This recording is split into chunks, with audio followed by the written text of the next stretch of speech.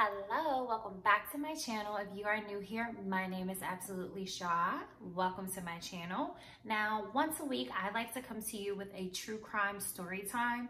Also, in between those videos, I like to do unboxings, hauls, and I like to talk about my hair extension company, Glam Trust Hair. So if you are looking for top quality hair extensions, make sure you check out my website below. Now, today's video obviously is a true crime video, and I have a special guest with me. I have my dog Bruno. If you've seen any of my other previous videos, he always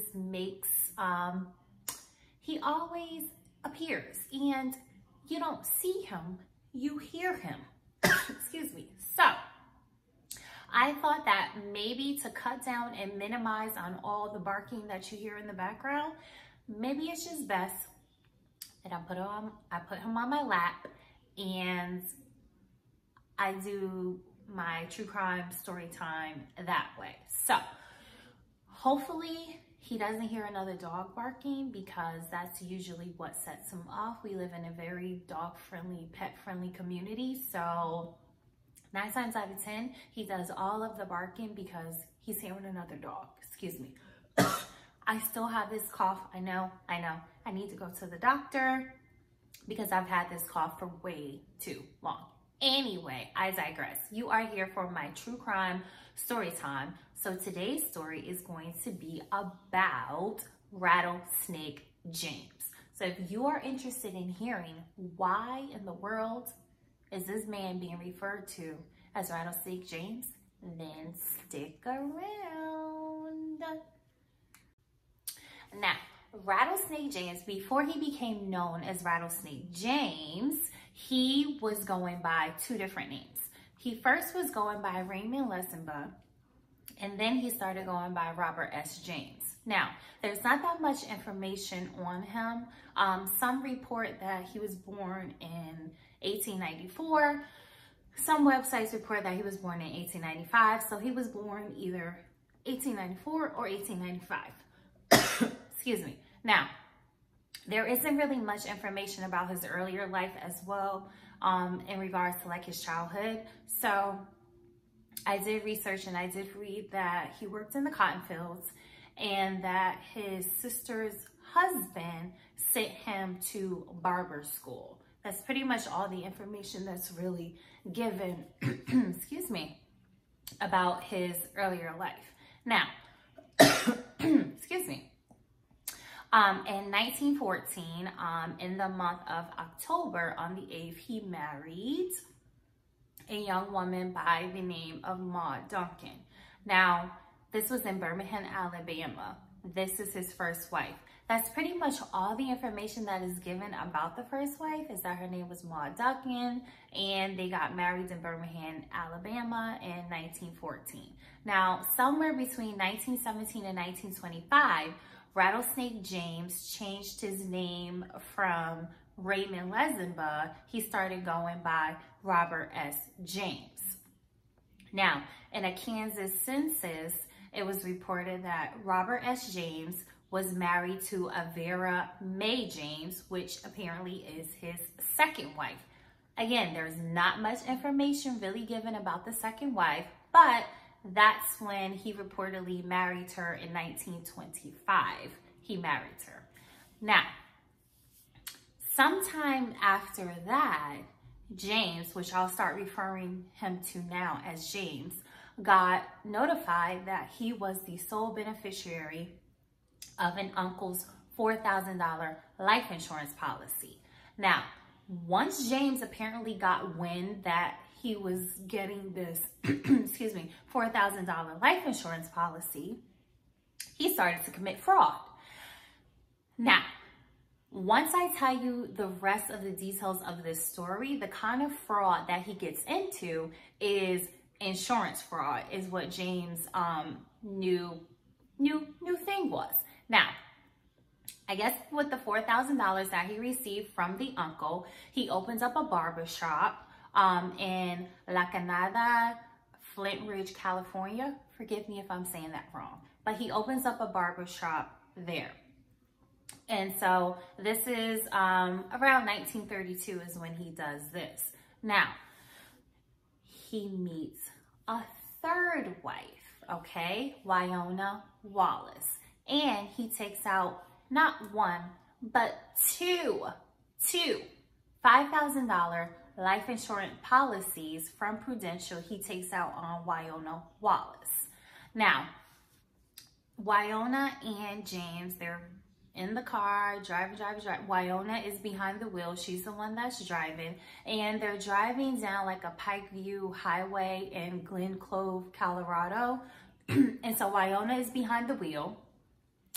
And apparently Wyona drives the car off the road.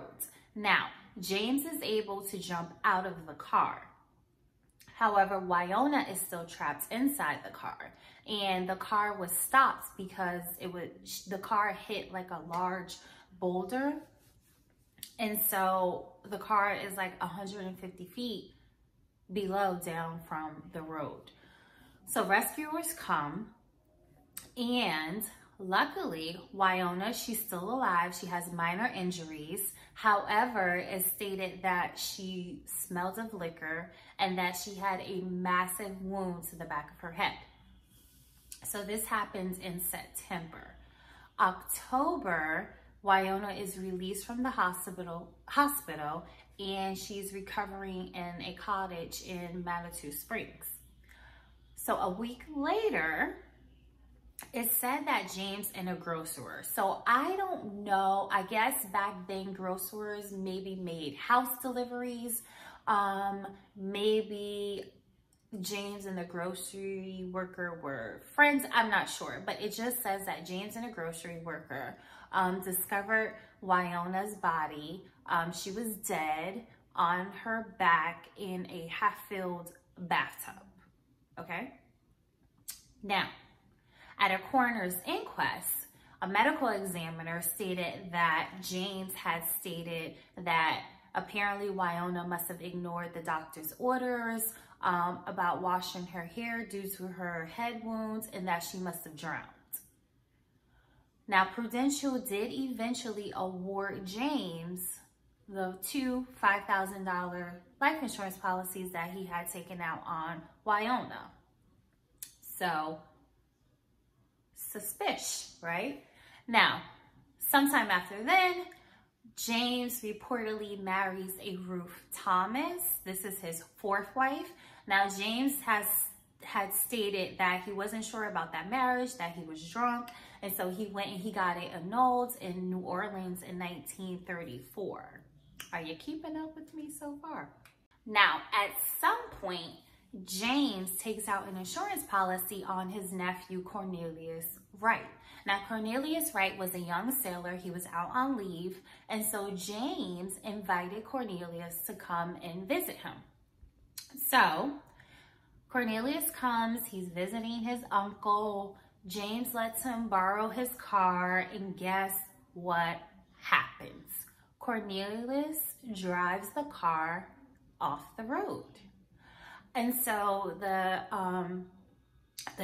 mechanic, he comes, he tows the wreck, and then it's reported that he told James that something was wrong with the car's steering wheel.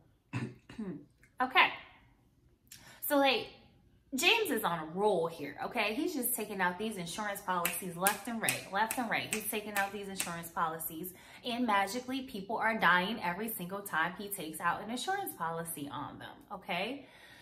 So now, James, in March of 1935, he meets his fifth wife, Mary Emma Baksh. Sorry if I'm saying her name wrong. I totally apologize. But he marries his fifth wife. Now, it's stated that in June of that year, that James somehow talks to a customer of his by the name of Charles Hope. And so Charles Hope is like struggling financially. So James goes to him and he says, hey, I want you to help me kill Mary for her $5,000 life insurance policy. And he tells Charles that it'll be $100. He'll pay for $100 of the expenses, and that he needs 2 rattlesnakes. Are you seeing how he's about to get the name Rattlesnake James? Are you seeing it? Yes.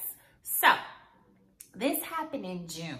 2 months later in August, Charles goes to Mary and James' home, and when he walks in, he sees Mary. She's pregnant, tied to the table, and her mouth and her hands are covered, okay?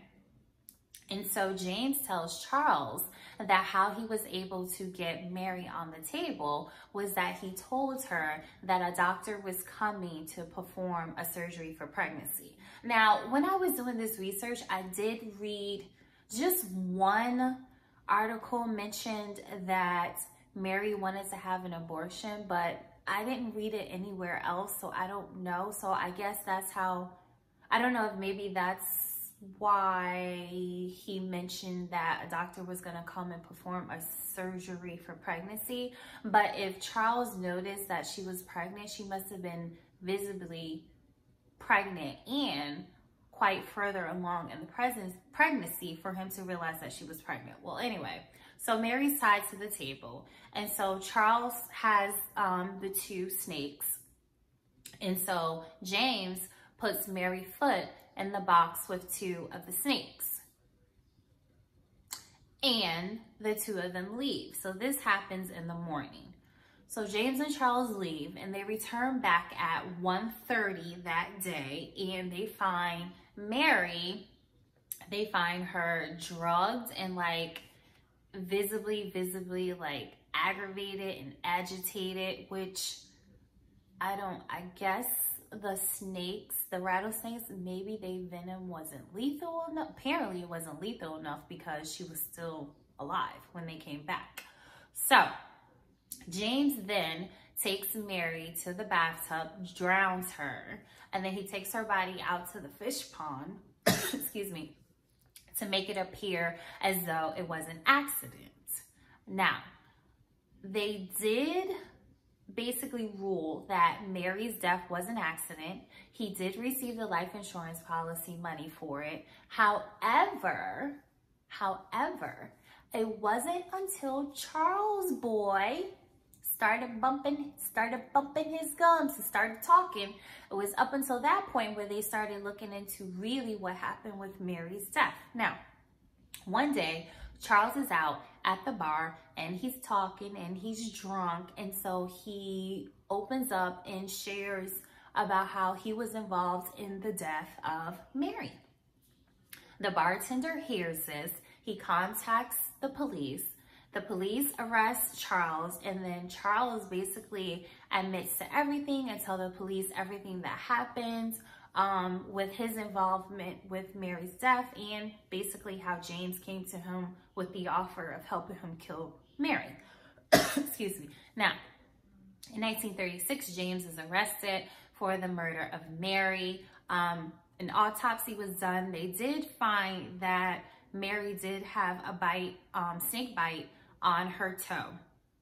So as a result, Charles Hope and Robert S. James was convicted and found guilty of the murder of Mary. Now, Charles Hope, he received life in prison, and James, which now Rattlesnake James, he received the death penalty, which back then it was execution by hanging. So, in May 1st of 1942, Rattlesnake James was executed by hanging in San Quentin State Prison in California, and that's how he got the name Rattlesnake James. So, there you have it. That is my true crime story time. Please, please, please leave me a comment below and let me know, what are your thoughts about this story? I found it like insane. Like, he literally was just killing off people for $5,000 life insurance policy. Excuse me. I thought that was absolutely, like, it's crazy. So, like, comment, subscribe to my channel. Don't you leave off this channel without giving this video a thumbs up and letting me know what do you think about the Rattlesnake James story? So I hope you have a wonderful, wonderful rest of your day, and say bye-bye to Bruno. I think he did really good. He didn't make a peep. He was trying to get off of my lap in between me talking, but I think he did good. Look, you got a video with no barking in the background.